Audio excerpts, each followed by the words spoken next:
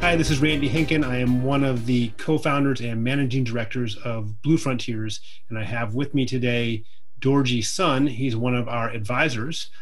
Dorjee, can you introduce yourself to the people watching us?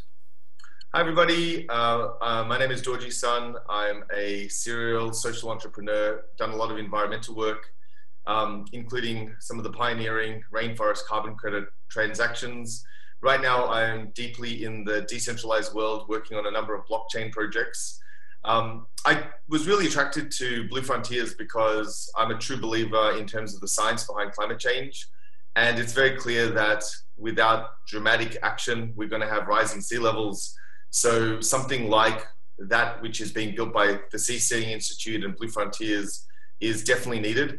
Added to that, I think that the fact that the Blue Frontiers team has been together and been around for 7 years shows their commitment to the space. The fact that they've already secured a number of milestones is also testament to their commitment. And lastly, I also feel very strongly about, I guess, the inequities and the injustice in terms of who's going to be affected by climate change. And as a deep, passionate believer and lover of the ocean, growing up in Australia, we're girt by sea, we're surrounded by the ocean. And I grew up in Sydney by the beach. And, you really realize that if you think about it, whether it's economically or environmentally, there is going to be this dramatic change. And that is Pacific Islands, low-lying atoll-like nations. They're going to be potentially consumed by the ocean, highly likely consumed by the ocean. It's already happening now. And, there's an old adage, which is, the one thing that they stopped making was land. But actually with climate change, potentially a lot of land will disappear. So the economic ramifications of that mean that countries which have huge amounts of ocean rights, so these are economic rights for the ocean around that country, they're potentially going to be losing some of those rights unless they have some type of alternative. And that's what Blue Frontiers provides. So definitely think that for economic purposes, as well as environmental reasons, a lot of alignment. So how do you see Blue Frontiers' plans to offer a decentralized opportunity for self-governance, interfacing with this need to be resilient to rising seas and the opportunity for existing governments who are going to lose their lands?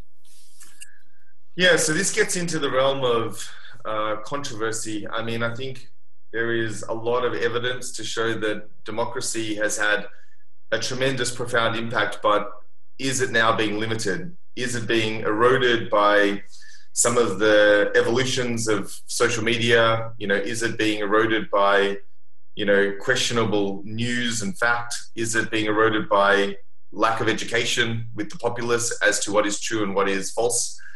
So the question around self-governance is something which I think, if you think about cryptocurrency and decentralized blockchain projects, governance is probably one of the most important and most undervalued aspects, which is how do you, in a distributed network, make decisions? How do you avoid there being a dominant sort of hegemony established, by early adopters or centralists?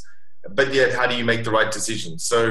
So absolutely, coming back to your point, I think this is an evolving journey. I think no different to the hundreds of years to thousands of years of evolution of how decisions get made in civilization and societies.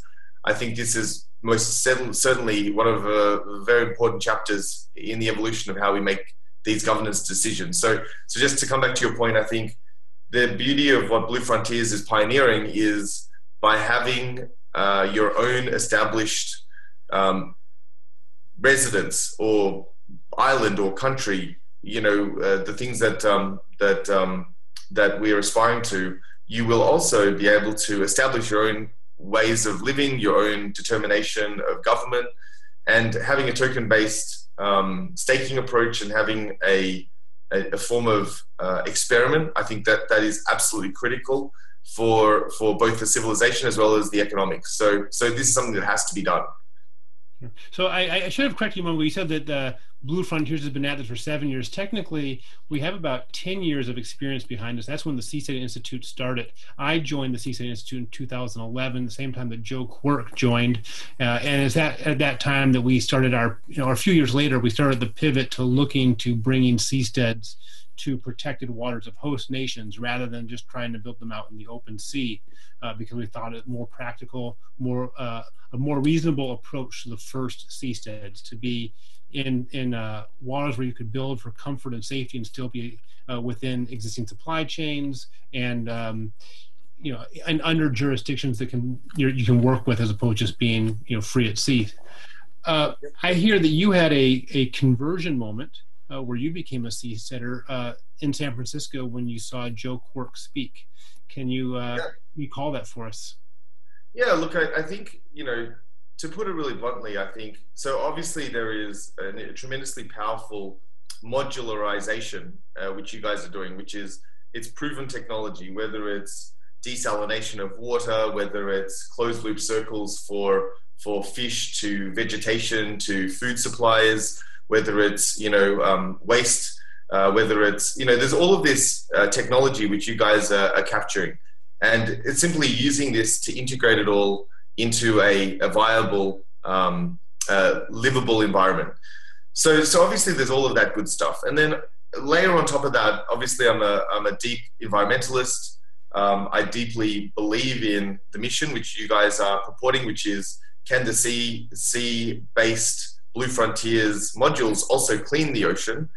Can it do research? Can it do science? Can you visualize these in the same way as, say, the International Space Station? So all of that wrapped around, obviously, I abide to and I agree. For me, what I thought was profound was, just this idea, and it's touched upon more broadly, but I've looked extensively into the fishing rights, into the ocean rights of nations. And there are tremendous amounts of Pacific islands which have vast areas of ocean which currently provide them with their economic income. And these countries are sinking. They're being engulfed by the ocean. So I really saw this opportunity of helping bring some form of technology which would allow for them to establish their ongoing right to exist, as well as right to that ocean, as opposed to just have it submerge and lose all of those ocean rights. And then lastly, coming back to your question, I think there are certain things that are possible at certain moments in time in certain places. And, I think that San Francisco is one of those magical areas where so many amazing people can combine, fueled by money which borderline is philanthropic in some of its endeavors. And that can then result in visions which can manifest in a way that I don't think many other places can. Most other people are rooted, and most other cities are rooted in the harsh realities of what's required to kind of live, to make a day, make a living and survive. So just coming back, it was a fantastic conference. Joe did a phenomenal speech and showed how, French Polynesia was really keen at progressing this pilot.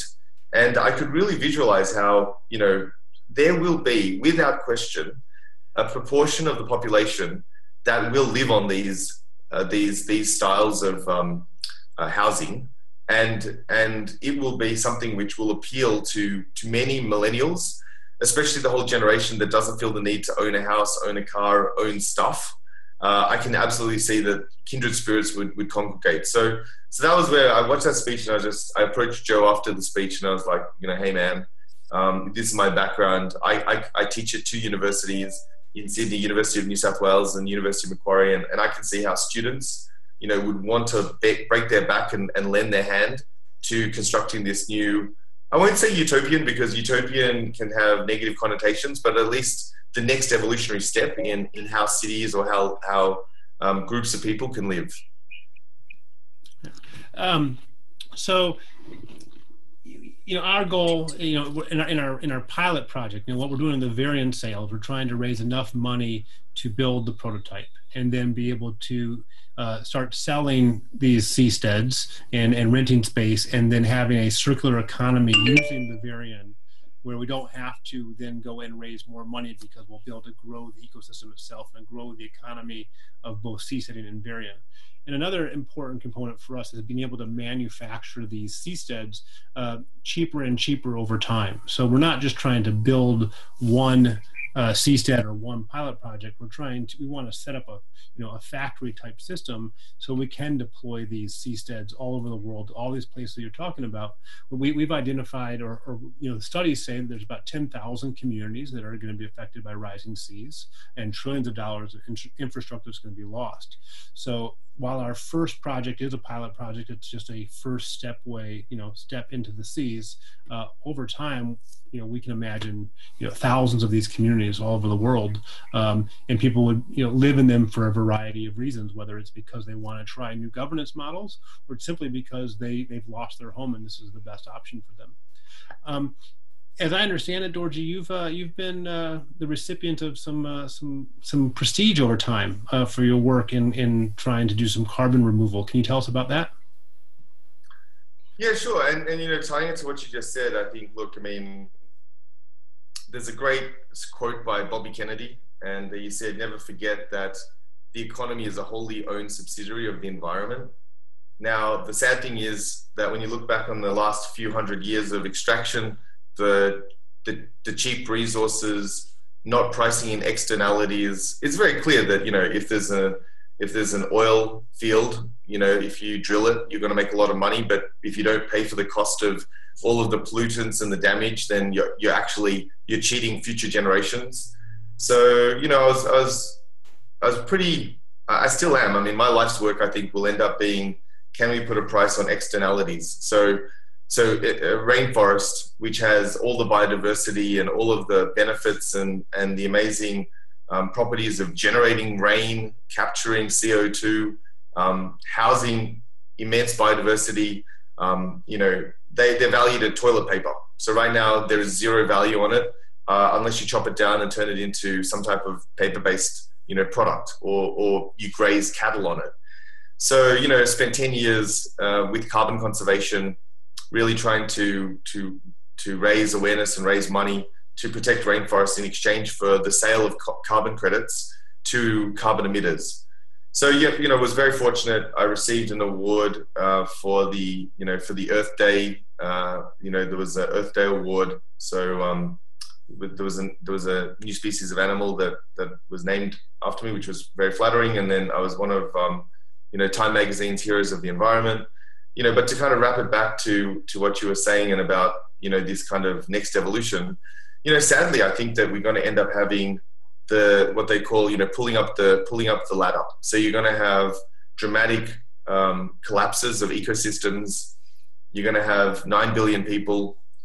You're going to have inward-facing domestic politics. So people like whether it's the Trump leadership, people are going to be more inward focused and pulling up the drawbridge.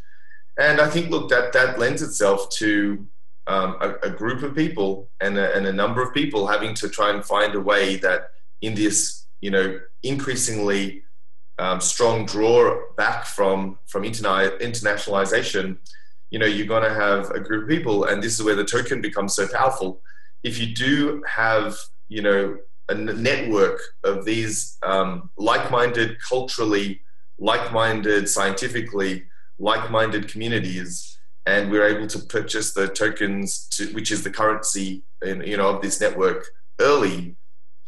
Yeah, I just think that the people who are going to start being attracted by this type of establishment is going to grow, and it's going to be an incredibly divisive time. Unfortunately, I think that the baby boomers really were beneficiaries of both the ignorance is bliss, of the extractive industries.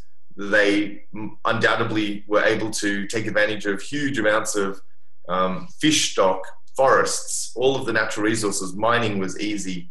And I think the next generation is going to be born into a definitely depleted economic natural resources. And I think that's where a sustainable way of living, a network of people, a network of communities bound together by a token is a very compelling proposition. Yeah. And speaking of next generations, congratulations on your new baby. So there's two children in your life who you're working hard to improve the world for. Yeah, look, I mean, I think that until you have a kid, it's more theoretical. But after you have children, suddenly you realize, wow, in my lifetime, look at what's happened.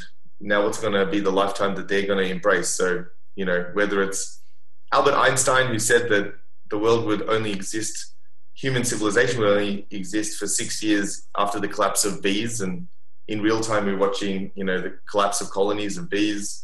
Whether it's looking at how, in my daughter and my son's lifetime, there's going to be continued dramatic extinction. I think that you got to vote with your dollars, and I think that the team behind Blue Frontiers has the best of intentions and has a shot at a redefining step in the evolutionary process of where humanity and how humanity can govern itself and how it can value its environment. So that's why I'm in. Yeah, well, thanks for being in. There are these two, major pillars that we're trying to handle, and one is increasing opportunity for humans in their governance with decentralized living on seasteads, and the other is trying to be resilient to rising seas. And having you on the team since you've come on board a few months ago, more than a few months now, and the counsel you've given us in this process of trying to do our crowd sale has been very valuable to all of us, and we appreciate having you here. So thanks for bringing your rich experience, both in trying to protect the environment and in the blockchain space to bear on Blue Frontiers. Yeah, thank you, Randy. I really commend you and the entire team's work, and we're going to get there. Thanks.